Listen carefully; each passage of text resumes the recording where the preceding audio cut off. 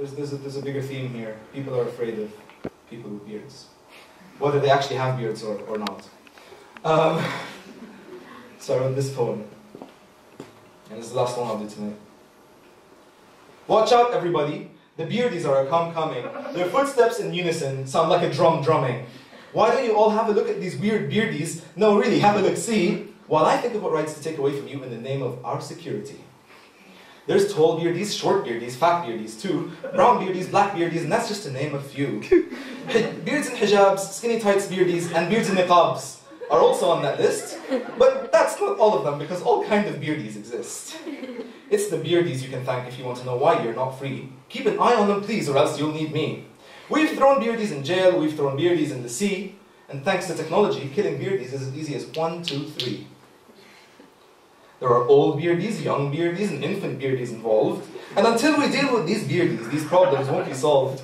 There are Beardies born here, and Beardies born abroad, and there are Beardies with ginger beards, and I think that just looks a bit odd.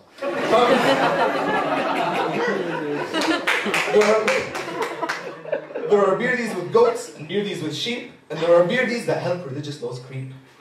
There are Beardies with 2 legs and Beardies with 4. Quick everyone, look back, I see a Beardie at the door!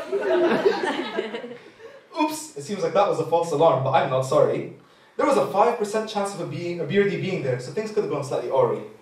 You know what a Beardie is thinking by looking at that beard. It'll tell you who they dislike and who they revered. Some Beardies wear jeans and some Beardies wear burqas. That's exactly what one of those does. And I must reiterate, a surefire death is what you get when you forget that Beardies are a security threat. But allow me to lighten the mood and tell you for your protection that to that rule there's actually one exception. So listen close, dear brothers and sisters. You don't have to worry about white Beardies because they're just probably hipsters. Anyway, let's get back to our little security brief. Don't for a moment think the Beardies will give you any relief, because Beardies are fundamentally informed by misbelief that they must harm and kill those with different beliefs. There are Beardies with money and Beardies without it, and there are a few Beardies who spend all their time talking about it.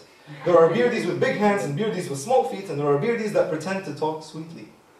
But I must remind you that Beardies want you dead. I'm the security expert, so I don't care what you've read.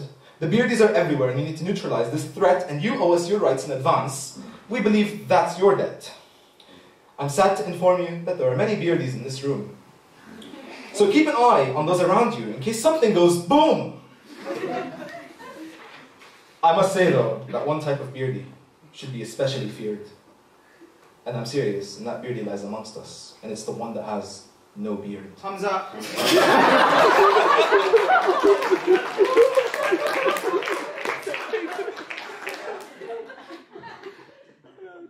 It's not Hamza.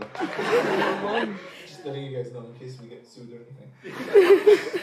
Anyway, thank you very much, guys.